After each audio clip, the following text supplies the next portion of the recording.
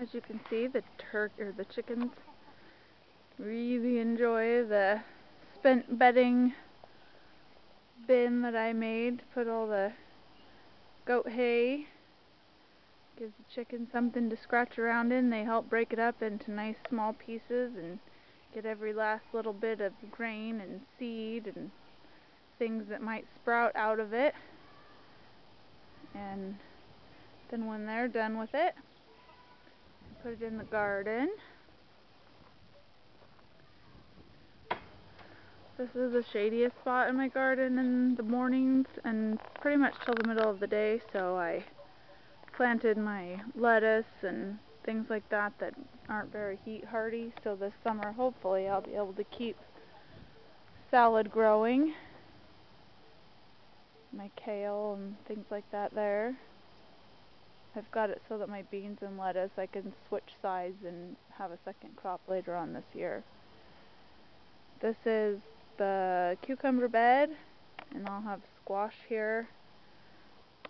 I'm having a hard time remembering if I planted it or not, so I'm waiting for a few more days to see if anything comes up, and if it doesn't, I'll replant.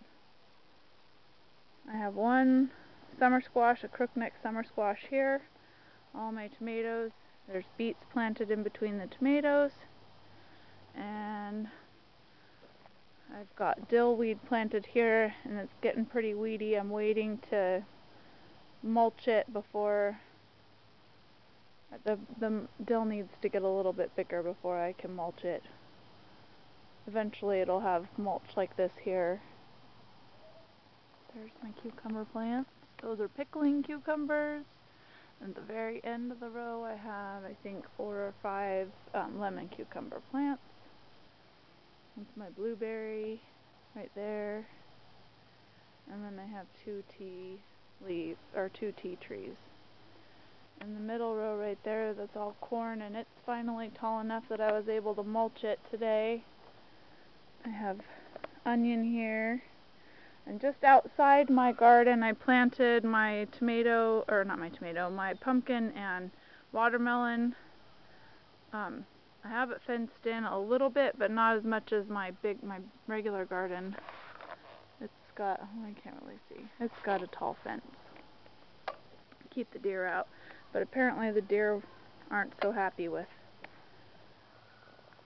melons and pumpkins. There's my artichokes that I rescued a while back. They're all doing pretty good.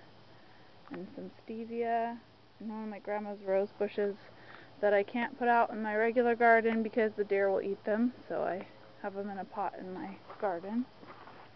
And then here's my potato plants. I just mulched them up.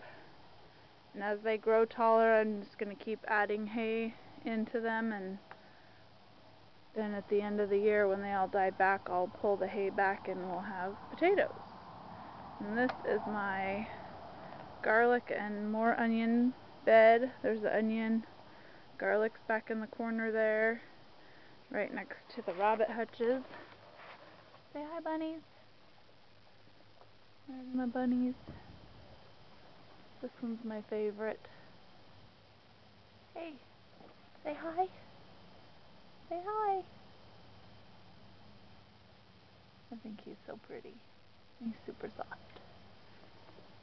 So that's my garden. Just been playing out in it today. Having a grand time weeding and mulching and getting stuff ready, and I thought I might as well show everybody how it looks so far.